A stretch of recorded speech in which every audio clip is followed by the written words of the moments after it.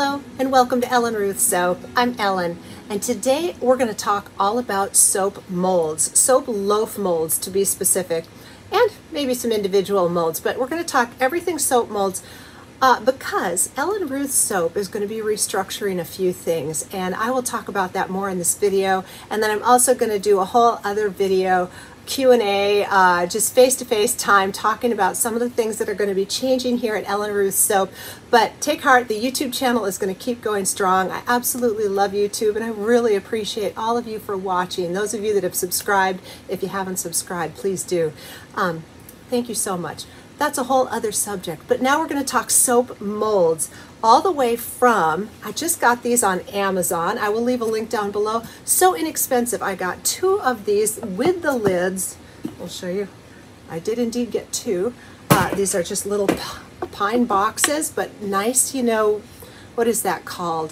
Dovetail, or I don't know what, there's a name for that, but they're well built. They're lightweight, and it comes with a little silicone liner. These are very popular for beginner soapers. I'm not a beginner soaper, and I just bought them. Anyway, these are just a wonderful beginner size soap loaf. I think they're wonderful, and I got the ones with the lids because I do like gel phase, and so you can throw that on and put a blanket over.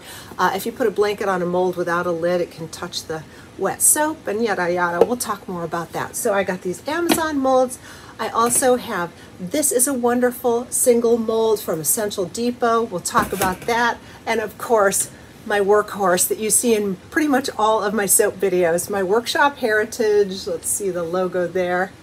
This is the tall triple skinny, and we'll talk about that and what I like about these molds, maybe what I don't like about them. We'll talk about all of that. I am not sponsored in this video at all. Nobody's sponsoring this. These are all molds that I have bought on my own, and so this is my unbiased opinion on soap molds. So let me get the camera turned down here and get my molds spread out, and we will talk all about soap molds today. All right, we are back to talk about soap molds, and I have so many molds in my studio, starting from when I first started making soap all the way up to today. I was trying to figure out how to tackle this. Let's start with the little molds first, and then we will move on to the bigger molds. So check this out. This is my pro tip for organizing smaller soap molds. These are just cardboard file folders. I got a pack of like 12 of these on Amazon, and they have done such a good job. I always keep one flower mold off to the side, so when I'm making soap, if I have piping or any extras, I make a little soap flower out of them. And I used to have a big just storage, you know, Rubbermaid bin, and these were all flopping around in there, and I couldn't find what I was looking for, yada yada. And I just thought, you know, these stack so nice. So these little file folders have just been a lifesaver for me. So they're up on my shelves back there in my soap studio, and it's so easy to find what I need. So that's my pro tip for small soap molds. These are my little owls, which I love. Different flowers. I do my salt bar in these ones. So that's my tip for keeping small soap molds. These are silicone.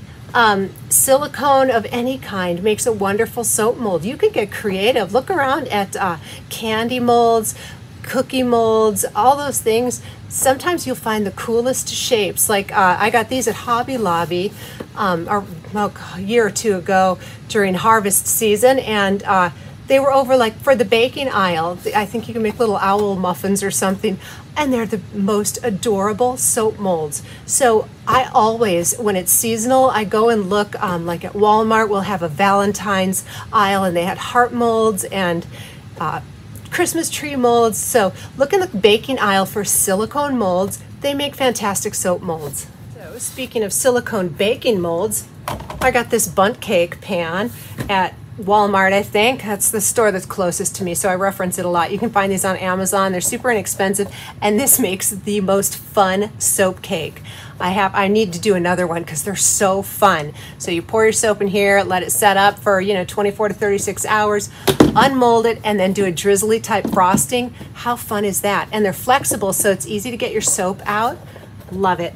And the same with a round cake pan. I've done a layer cake before, and these are just flexible baking molds from Amazon, for cake baking. They make terrific soap molds. And if you don't like the cutting, the hard thing about these is cutting them is a bit of a trick. And I don't really even have it down to a science yet. So they look so great though when they're whole. And so if you don't like cutting them, this is from Wholesale Supplies Plus, and this one, I can't remember, it's from Amazon, but they're already pre-made slices. So there, it takes the cutting away. But again, they're silicone baking molds. So they're just fantastic, easy to find, inexpensive, and it's a really fun way to make soap. You could even do, if you were starting out and wanted a loaf, you could do a silicone bread loaf pan. So there's the silicone options. Well, actually, no, these molds are all silicone too, but those are kind of the fun bakery type options. All right, here's another fun mold style for soap. This big one here, this big heart, is from Brambleberry, and I absolutely love it. It's got nice, deep sort of zippers on the side. It's pretty good about not leaking, and it's a beautiful size heart. I love it. I have used this for an embed on top and down in soap. It fits on a standard size soap bar if you want to do it as an embed. This would just make a great soap and then cut it into bars. I think it's beautiful. So here's my little ones that I use for embeds. Here's the round one I use for moons a lot, and my hearts, just because, you know, who doesn't love a pretty heart? So these column molds, you fill them up, and then I just trim them off so they fit down in my loaf mold perfectly for a nice little embed. And then here are my sweet little dolphins, and I love these. They're so fun. Now, what I have noticed is with all of these, I can do cold process and let them set for several days, and they're perfect. This little guy is so detailed. I have not successfully been able to unmold him with a cold process just crisply, so I pretty much always do melt and pour for my dolphins. Isn't that cute though? Love it.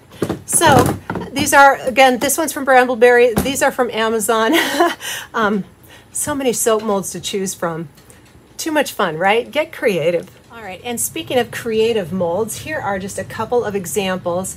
I have a really huge PVC pipe mold that I made that holds like 5 to 7 pounds of batter, and I have a whole video on that setup. This is a short form one.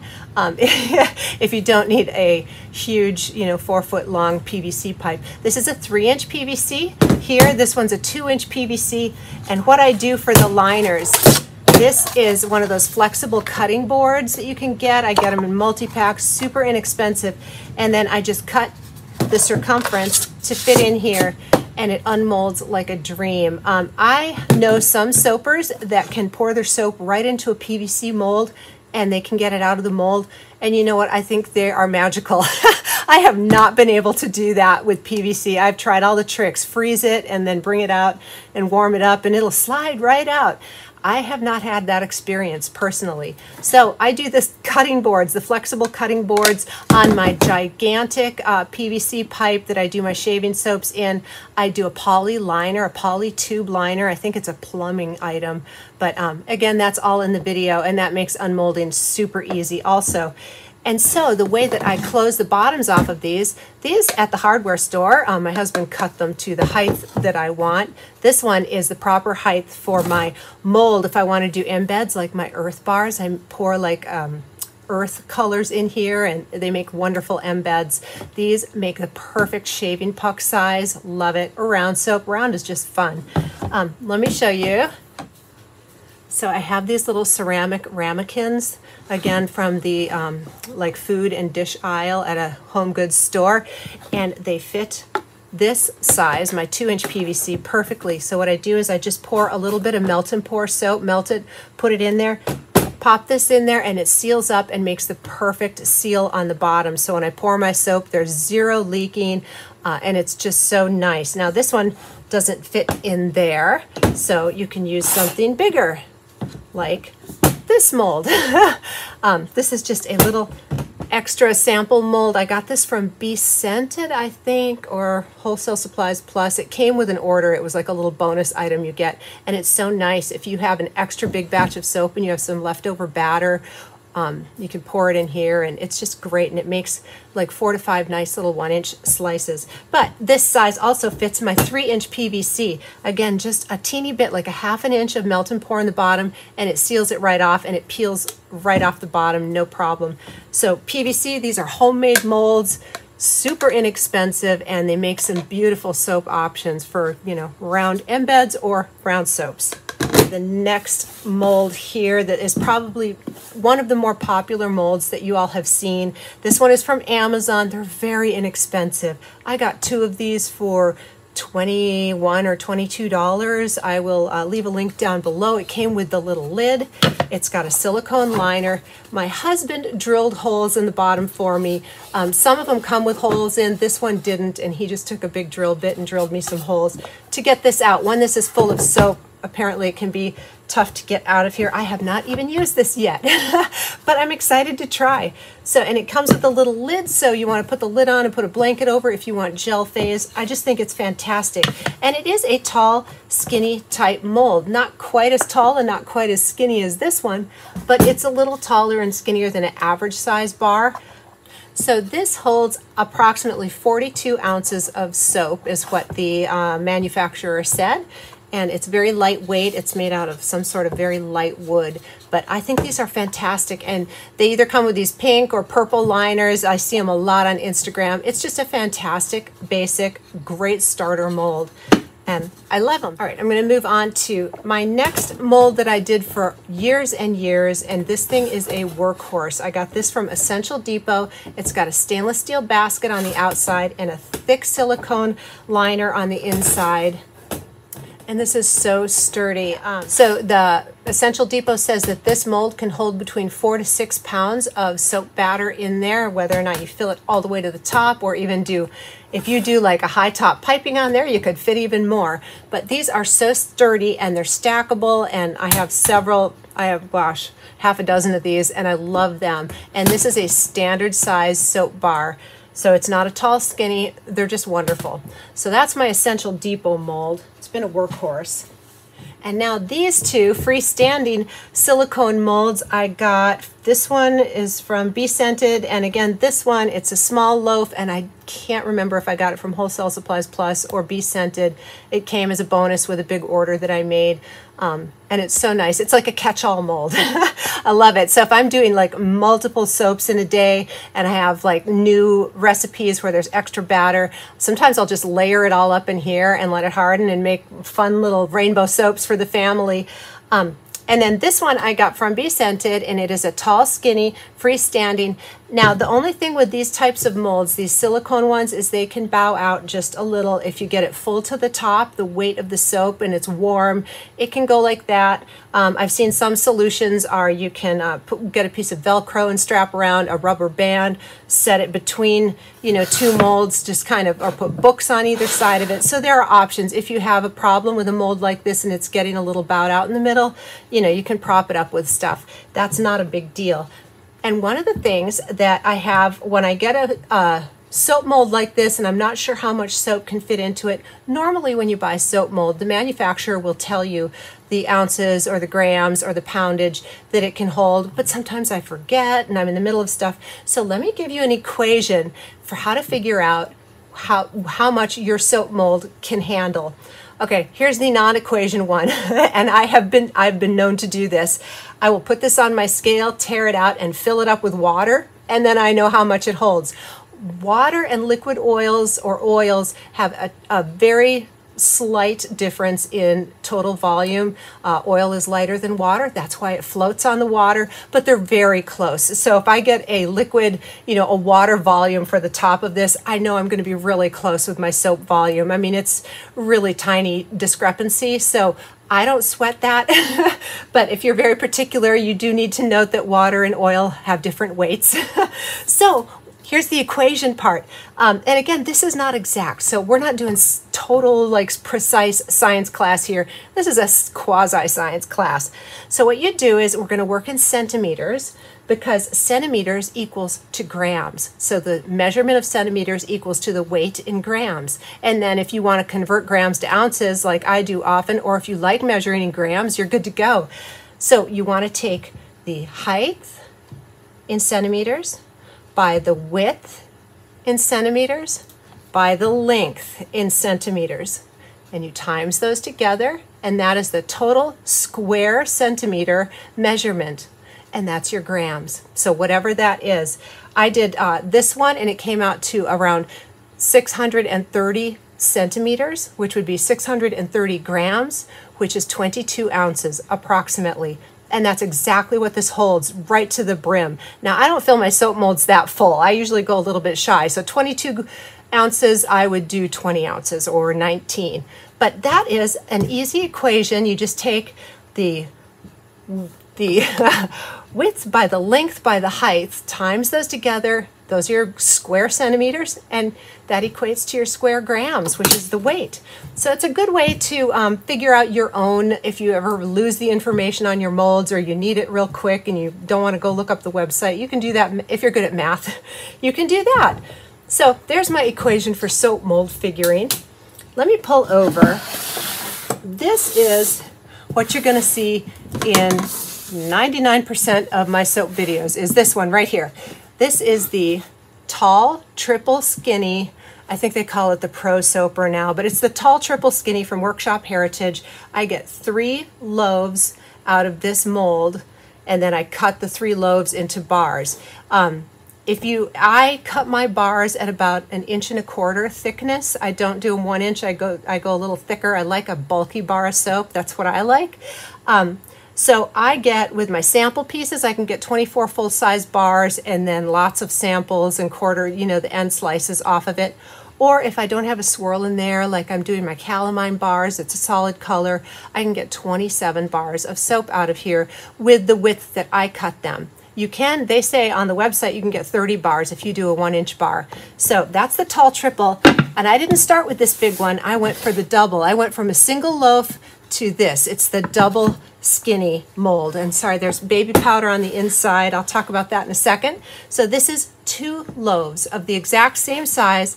So again, because I cut mine thicker, I'm not going to get 20 bars here. I only get, 8 and 8? I only get 16 bars plus all my samples and my quarter size for my end bundles. And I like all the little extras, and I love to send samples out. So I like to cut thick and keep the ends for samples and stuff. But this one is the double. Let me tell you about the baby powder that's in here.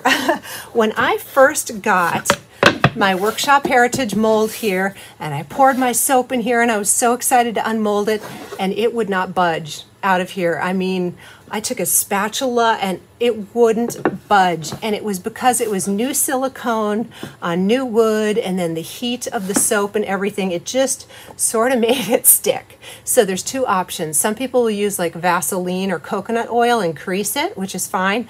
But when I called the manufacturer, I called Workshop Heritage, contacted them. I said, what am I going to do? My silicone got stuck, and he said, baby powder. So I baby powder my soap mold, and it just slides right out. Easy peasy. I've never had a problem since that. So I keep a jar of baby powder off to the side. Got this at Walmart. And it doesn't touch the soap. It's always on the outside, and then I wipe the inside out. So the baby powder isn't part of the ingredients.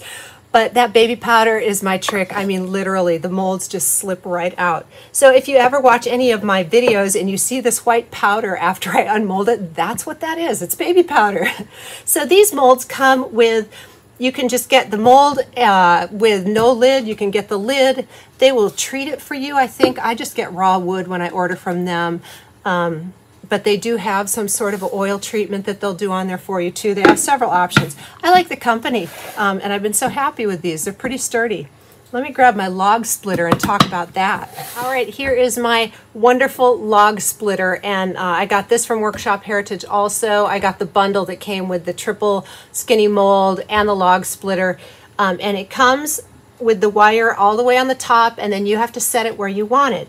And so you know, it depends on if you got the standard mold, the super skinny, the triple skinny, just the regular skinny, depending on how thick you want them. And you just count your notches up. I measured, mine is at the height of, let's see here. Mine is 2.5 inches is what division in the 3 loaves, so 2.5 inches high, and then I counted my little notches. I even put a little Sharpie mark there where the wire goes. I have never had to change this wire. I'm so thankful. Haven't had to do that yet, but if and when it breaks, I'll bring you along as I change the wire. So this, it's a nice slippery surface, that kind of non-stick chopping board material.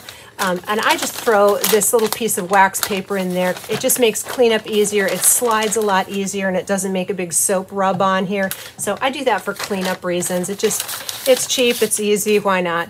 So this is my log splitter. You don't need one of these.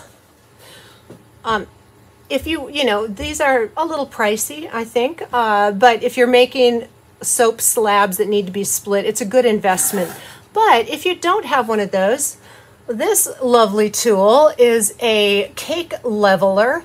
I got it on Amazon, and it's got a very thin wire. And I use this to do diagonals when I'm doing my freedom bars, or and when I need to cut a soap loaf on a diagonal. That's what this is for. But you could use this to split a log if you wanted. Just, you know, you get it measured up there and you go real slow, and it makes a nice, you know, straight line down. So this is a cake leveler. I will leave a link down below. This would be your cheap option for a log splitter. If you have a slab mold and you don't have a splitter yet, get you one of these. And the reason I like this better than a knife is that it's just a very thin line. If you use a knife, most knives have a thicker edge on the back side than the blade, so as you're pushing down through your soap, it's wedging it out, and it can crack if you have a very hard bar of soap. Even that slight of a expansion, if you're cutting, you know, down a long soap, by the time you get down here, it's opening up here, and it can crack your soap, which is, by the way, one of my issues with cutting the soap cake. Even with the skinniest knife I have in my kitchen, I'll go and smuggle it down here and use it for my soap. It can still cause splitting, and I have not figured out a graceful way to cut my soap cakes yet. But it's a work in progress, and I have used this before to cut the soap cake in half, and then once I get it in half, I can get it in my single bar soap cutter. So that's a whole other story. Anyway, this is pretty much it for my soap molds. Hope this wasn't too repetitive for any of you that already have multiple molds. You know what I'm talking about already, but there it is. My soap studio is full of molds. The good kind of molds, soap molds. All right, well, that is a wrap for my soap mold video. If I missed anything that you wished I had talked about, please leave a comment down below. Let me know if there's something you want to see that I forgot to mention. You'll be seeing these in upcoming videos. I'm going to start making smaller batches on some, and there are a few things you can do in a single mold that you can't do in a loaf mold, like angled soaps, putting it on a mold. If you do that on a big loaf mold, only one loaf will get the diagonal in it and all that. So we'll talk about that when we get there, but you'll be seeing these two little cuties in more upcoming videos. And thank you so much for joining me today. I really appreciate you taking the time, and I hope you have a wonderful day.